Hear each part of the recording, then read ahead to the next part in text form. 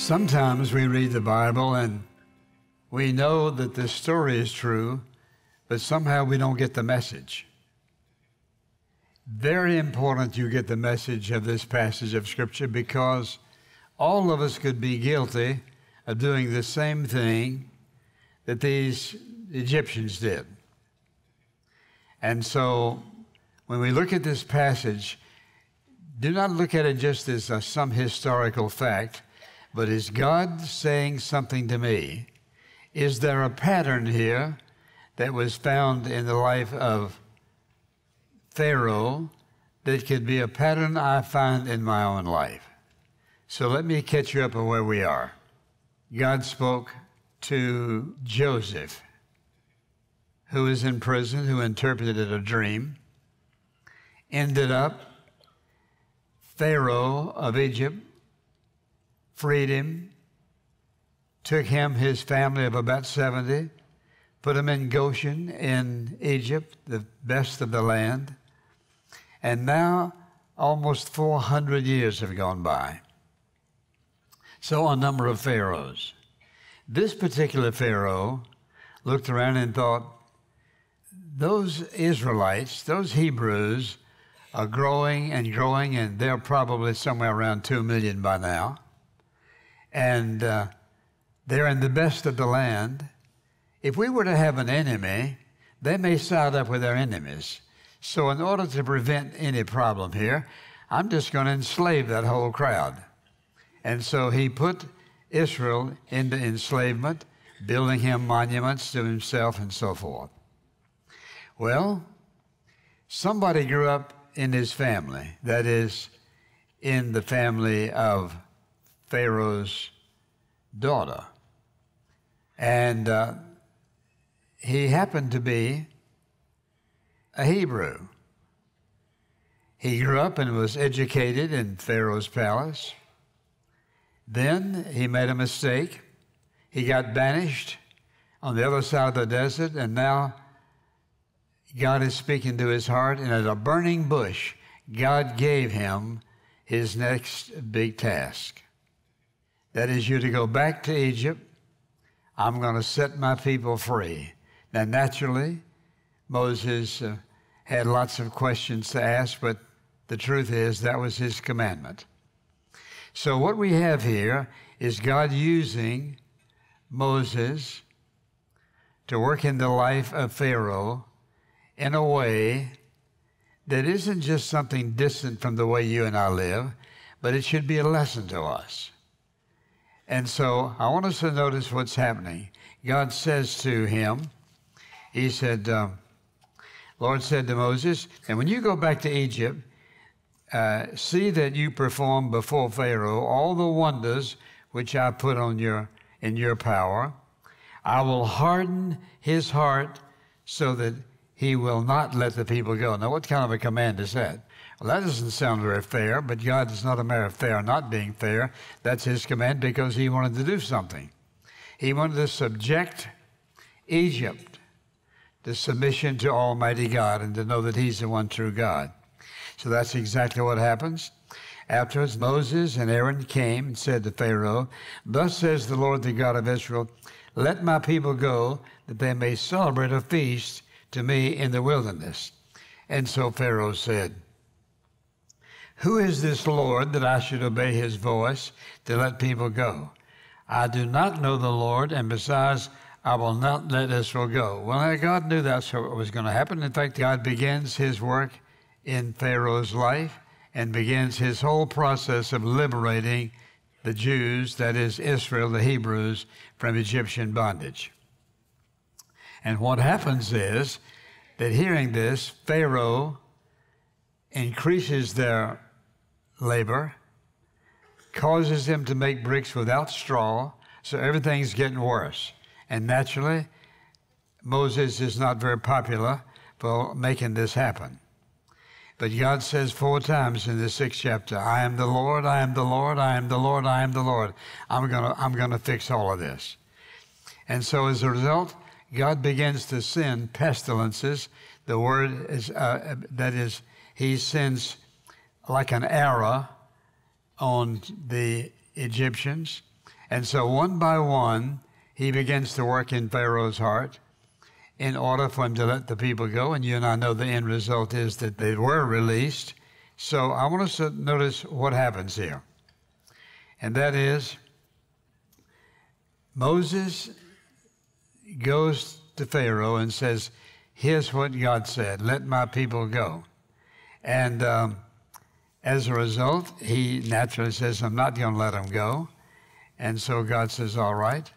And what happens is, God turns the waters of the Nile River to blood. Now, the Nile was like a life stream for them. It was for food and for transportation. And the Nile River they worshipped. And so here's what he did. He turned it into blood. And the people had to dig around the edge of the river to find water to drink. 7 days passed after that. And then God sent Moses back again and said, look, I want you to let my people go. And if not, here's what you can expect. And so Pharaoh naturally said, no, I'm not letting them go. So then there came this flock of frogs. And so the Bible says that there were frogs coming from everywhere. The people, everywhere they went. Moses said, the honor is yours to tell me, when shall I entreat for you and your servants and your people, that the frogs be destroyed from you and your house. And so what happens is frogs were everywhere. Can you imagine going to bed at night and all of a sudden you feel something down your feet, then on your legs, and up in the part, frogs, frogs, frogs, frogs on the floor, frogs in the street, frogs, frogs, frogs everywhere. And so what does Pharaoh do? He calls for Moses and says, get these critters out of here and I'll let them go. And what does he do? He decides not to. Now watch this. There are lessons here about making a decision and then not keeping your word. He says, I will let them go. Get rid of the frogs, I'll let them go. But he didn't let them go. And so Moses had to confront him again, in spite of all the things that were going on. And so the next thing that happened was he sent gnats. And so all of a sudden, all over Egypt, gnats. Just think about gnats all over you. And this is what was happening. It had to be so bad that even Pharaoh said, get rid of the gnats and I'll let them go. Well, he didn't mean that. So over and over and over again, God gives Pharaoh an opportunity to do the right thing, but Pharaoh does what a lot of people do. They make God promises when they're really hurting badly, and they keep them about 2 weeks, maybe a month. Have you ever told God if he'd take the pressure off of you, here's what you would do? Did you ever make God a promise, say amen? Amen. Did you ever break it, say amen? Amen. That's exactly right. And so that's what Pharaoh did. Think about the pattern. We follow the pattern of a pagan. We made promises to God and don't keep them. And so he's confronted again with Moses. Moses says, you got to let my people go. And so he says, I'm not going to let them go. And the Bible says, then he sends insects. All kinds of insects begin to penetrate all over Egypt. And so what does he do? He reneges again. He doesn't let them go.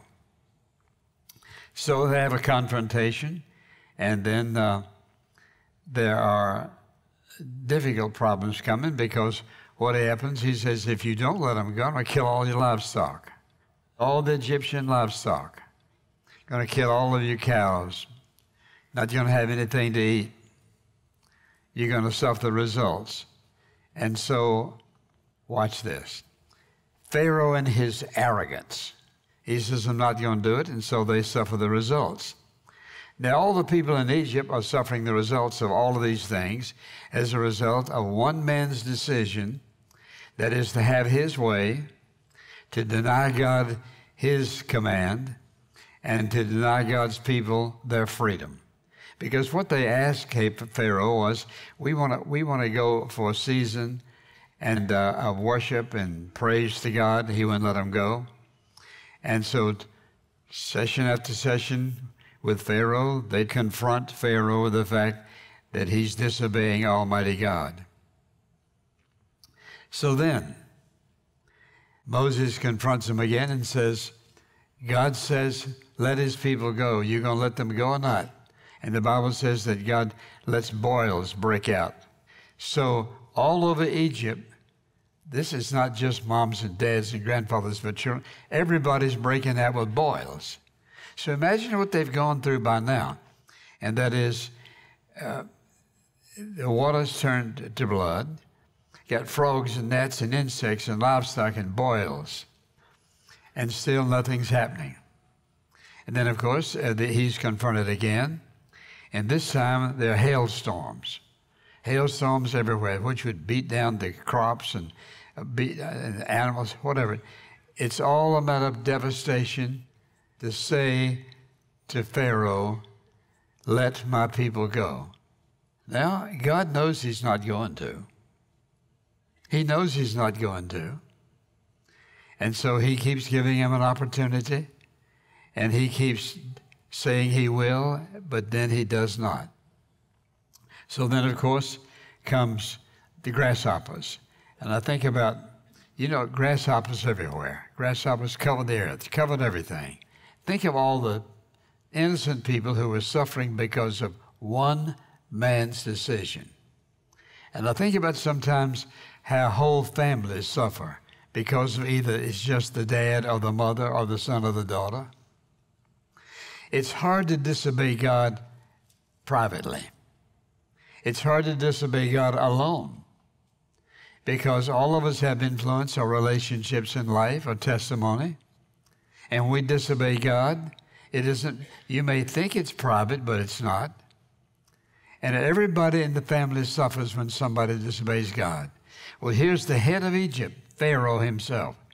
And he refuses to let God's people go, and so everybody suffers as a result. He's made promise after promise after promise, and God knows that all these promises are going to fall apart. That's not going to be true. And then he comes to the last one I want to mention in this message, and that is people wake up one morning and they think, this is a long night, and God has cast darkness all over Egypt, except down in Goshen where God's people are. And it's interesting what he says about it, because it is so dark. Listen to this. It's so dark that when the people reached out to touch each other, they couldn't, nobody could see anything. Absolute, total blackness, total darkness. Now, I would think of all the things that happened, that would be one of the most frightening. Am I blind? Is this that I can't see? And then your husband or your wife, your children, what's wrong with it? We can't see anything. For 3 days, nobody could see anything. Did he let them go? No, he did not. And then, of course, there's one last one, which I will not deal with today on purpose.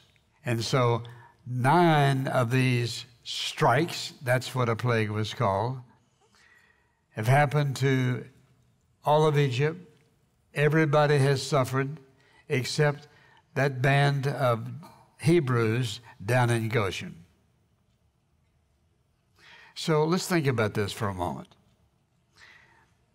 When God confronts you with something, or when he tells you something, or you pray and ask him about something and he's required something of you, do you take that really seriously? Most people think, well, yeah, I did pray about it. I asked God to forgive me, and on. They had no intention of changing their activity, no intention of changing their behavior, but they said, Lord, please forgive me. In Jesus' name, amen. God knew that you did not mean to change. Or you may have had a momentary feeling, well, yes, I will change. I want things to get better, but you don't. Is God showing us the fallacy of making promises to God we do not intend to keep, or even if we intend to keep them, we don't keep them? In other words, let's call it what it is: willful deliberate disobedience to God when he has made his way clear of what he's required of me.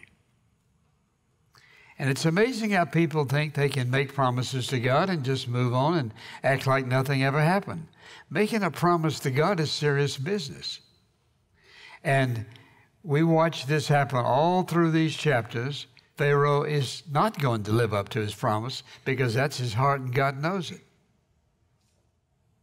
What does it take to finally convince Pharaoh to let the people of God go? A major, major, major challenge. But the important thing is this. What's our lesson here? What is God saying to us? And I think probably all of us have said it sometime. No, yes, Lord, yes, I thank you very much. Thank you for forgiving me. You can count on me, God. And in our hearts, we might think we possibly would, but we're not all that convinced we're going to be obedient to him. How many times do we have to confess our sins before we're forgiven? How many? Well, most people don't know the answer to that. If we confess our sin, he's faithful and just to forgive us our sins and to cleanse us from all unrighteousness. But if my confession is only this deep, God doesn't recognize that. If my confession is heart deep, soul deep, spirit deep, that's one thing. But if I just say, well, you say, well, now doesn't the Bible say confession means to agree with? Yes. But if I really and truly agree with God, out of my heart, out of my spirit, out of my soul, genuinely confessing, genuinely agreeing with God, I am going to make a change in my conduct, in my conversation, my character, if I really mean that. So all of us make mistakes. All of us sin at times, probably something that's maybe brief or not really a big, serious kind of situation or circumstance, or maybe so. But whatever we ask God to forgive us for, and we know in our heart, we just, here's what we want. We want relief for the moment. And so I think many people find themselves in a lifestyle of sin who've been confessing it for years and years and years, confessing the same thing. Well, the Bible says if we confess our sins, which means that we agree with him about it, agreeing with him about it and changing it to different things. And Moses confronted Pharaoh. Pharaoh would finally have to agree, and yet he had no intention of changing until the final and last plague, and even then he did not change. You say, why do you spend all that time on all of that? For the simple reason I think many people are living a life that they think is pretty good. But the question is, what's the condition of your heart? That is, when you are by yourself, you're alone and it's just you and God, are you genuinely truthful with God when you deal with sin in your life? When something comes along, you know that you have to deal with it. Do you just make him a promise and claim the promise, or do you really and truly deal with it? If I deal with sin, that means not only am I going to confess it, but I'm going to agree with him, but I'm going to turn away from it. I may falter, but I'm going to turn away from it. If my confession is all that I do, and I know in my heart I'm going to sin again, I'm going to do the same thing again, is it acceptable to God to confess and to agree, knowing in your heart it's going to be right back again? Now look at this. When you see what God did to a whole nation of people because they would not recognize Jehovah God as God, would not free God's people, in order for God to accomplish his purpose, he was willing to cause great harm, great suffering, great trial in order to accomplish his purpose. When I look at this passage of Scripture, I think, God, how much gospel have we heard in America? Who in America wants to know the truth? They can't hear it. They can turn on the television or the radio or go to church or talk to a godly friend if they want to know. And are we not slipping and deliberately walking in a direction as if we know what God said. We've had churches and gospel preaching all these years, and we keep moving the same way, same direction. Will we move it in a direction to a point at which God says no more? No one has ever lived in a society like this.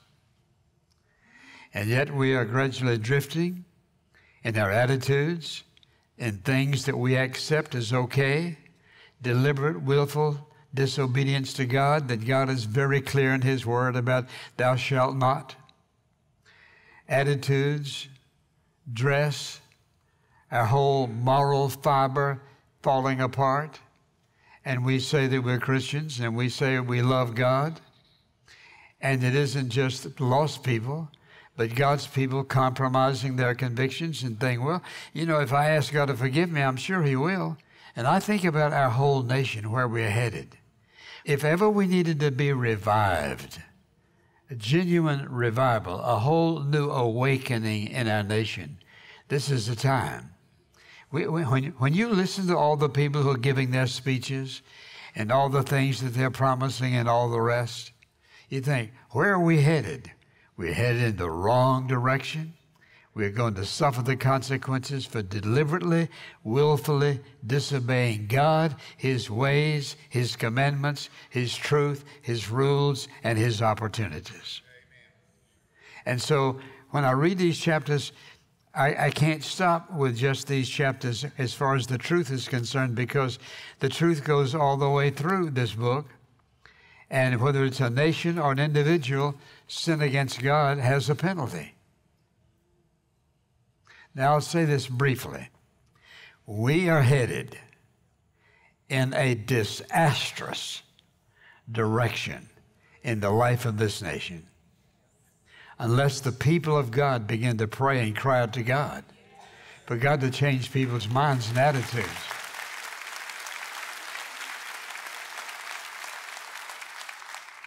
So the principle is here. You obey God and be blessed.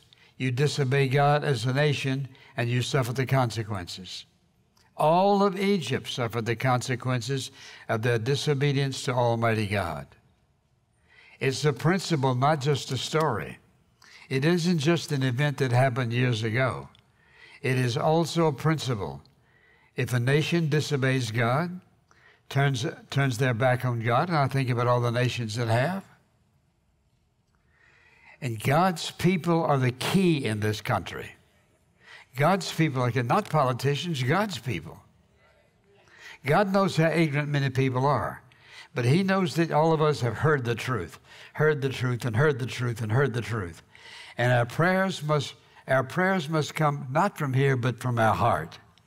And our prayers must be sincere, asking God to awaken the minds and hearts of people. I think it's just time for us to wake up to realize there are alternatives. There are choices we make. Choices we make as individuals, choices we make as a nation. And we are headed in the direction in which we're going to have to make a big choice. Will we continue to be blessed, or will we choose to do something that would deep in our hearts we know is not right? Your family, your friends, your life, everything hangs in the balance of obedience to God. May God grant us the wisdom to make the right, wise choice, whatever that may be. Not what suits me, not what pleases me, and not what profits me, but Lord, what pleases you, what honors you, that's what we want to do.